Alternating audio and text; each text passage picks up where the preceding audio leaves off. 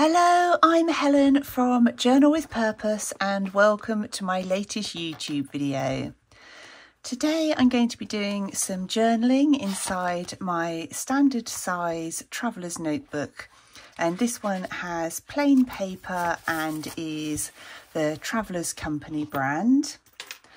And I just fancy doing some really simple collage pages.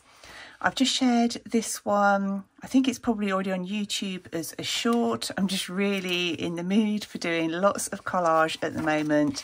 It's one of my favourite ways to get creative really quickly with no pressure.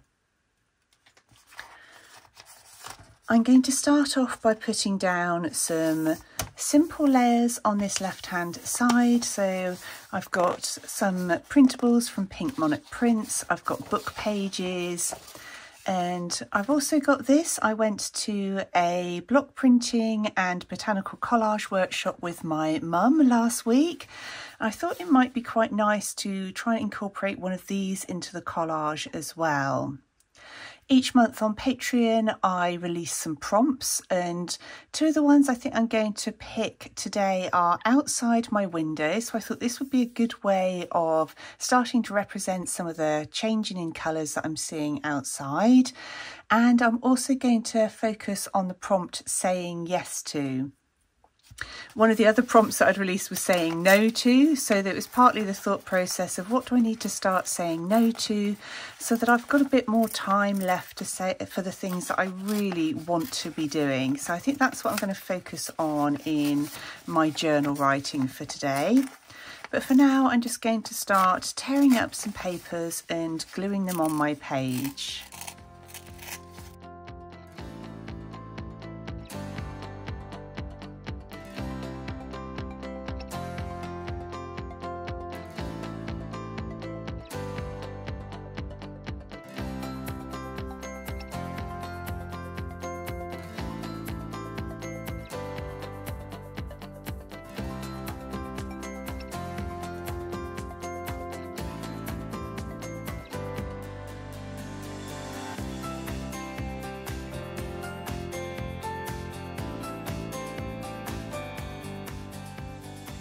I've got the first layer added, and I just wanted to make sure I could see at least a little bit of each of the papers that were on there.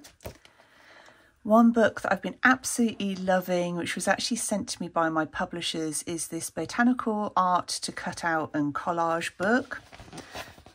You can see I've already torn out lots of the pages and images in here. But one of the things I really love is that the back of these are also patterned papers. So when you tear things out and you've got little bits left around the edges, you know that you can still use those in your collage as well. So I definitely want to use one of the images from here. I've also got some other little papers and perhaps tapes that I want to use in here. And this pouch was very kindly sent to me by Kuroko Studios, and I'll try and remember to leave everything linked down below in case there's anything in particular that you're looking for. So I just want to add another few elements on here for extra interest. And I really like how this has got the little bits of writing on it. I think maybe I'll pop that down here somewhere.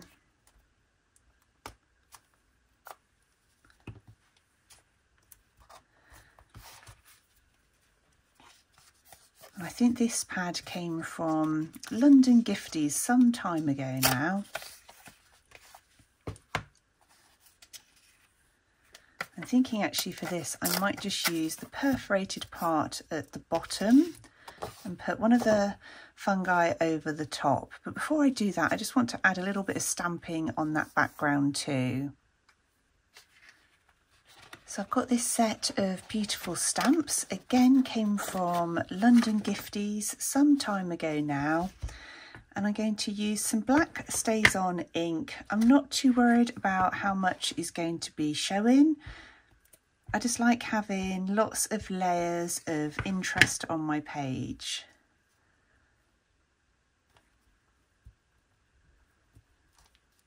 I'll just do a second stamping down here, which I know some of that's likely to be covered up. And I just want to check that I definitely want to use one of those mushrooms. There's lots of different options in here of florals and different types of mushrooms. I just know I'm going to be using this for a long time. But so I'm just going to finish off this page now by adding my focal point with one of the mushrooms and a little bit of washi tape too.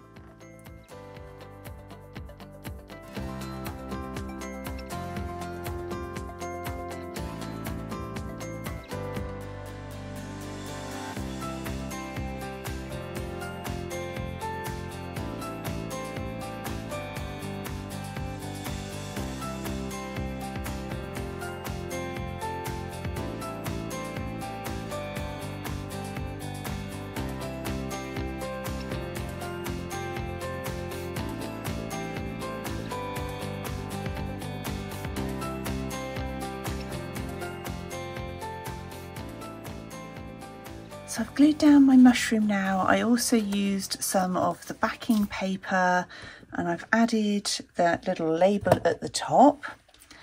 And I thought it'd be a nice place to stamp the date.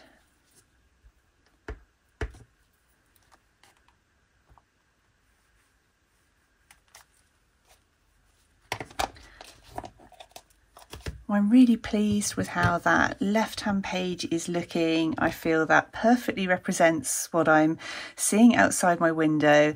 I love having fun with the prompts. I release them on the 1st of every month on Patreon, and I just really enjoy interpreting them in different ways and seeing how other people have interpreted them too. Because for outside the window, you could choose obviously to write about what you're seeing, take photographs, or just represent the colours in some way. And that really helps my journal pages have some kind of special meaning to me. Even if other people don't know what the meaning is when they see the pages, it's for me, and that's the most important part in terms of keeping my journal nice and personal. I'm now going to add a quote on my right hand page, and for this I'm going to use a brown Fudenosuke brush pen, there by Tombow brand, and I'm going to do a quote about boundaries because I said that I wanted to write about things I'm saying yes to. I think that's often about setting boundaries so that you can say no to more things. And sometimes that's just boundaries within yourself, not even other people. But so I thought that would be nice just to have a little quote about that in the middle of this page.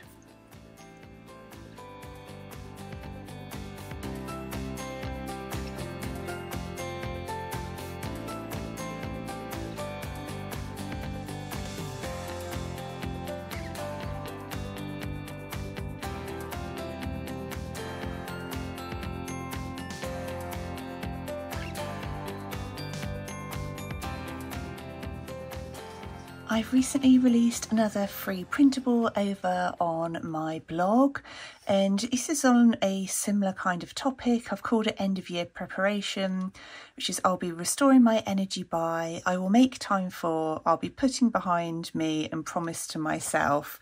And I did that because I think as we reach this kind of end of year period, it can often get really busy with lots of other commitments, and it's a reminder to make sure that we find some time for ourselves in amongst it all.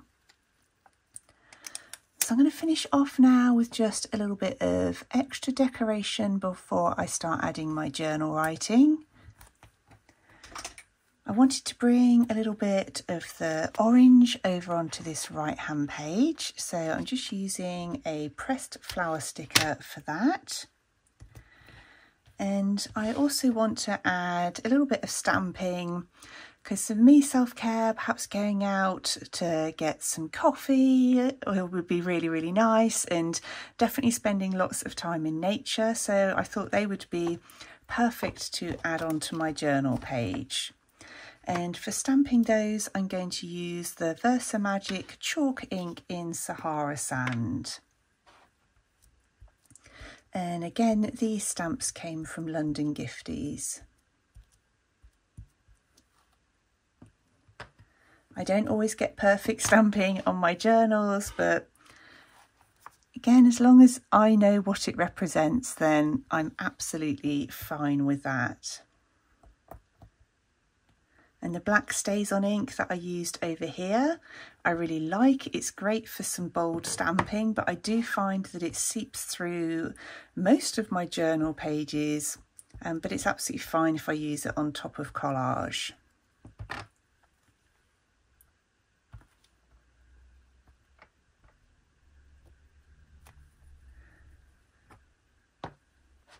Okay, now all of the decorative elements are added. I'm going to start adding my journal writing about things I'm hoping to be saying yes to over this final part of the year.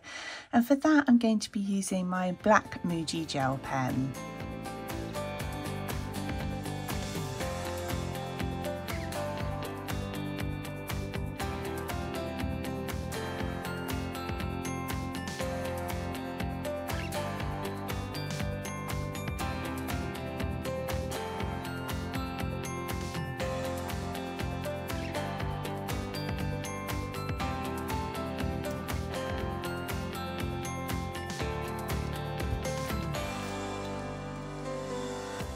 That is my journal pages now, all complete. I really hope you've enjoyed this quick journaling session and it gives you some ideas for your own journals too. As always, I want to say a massive thank you to everybody who's joined me over on Patreon. Thank you ever so much for watching. I look forward to speaking with you really soon in my next video.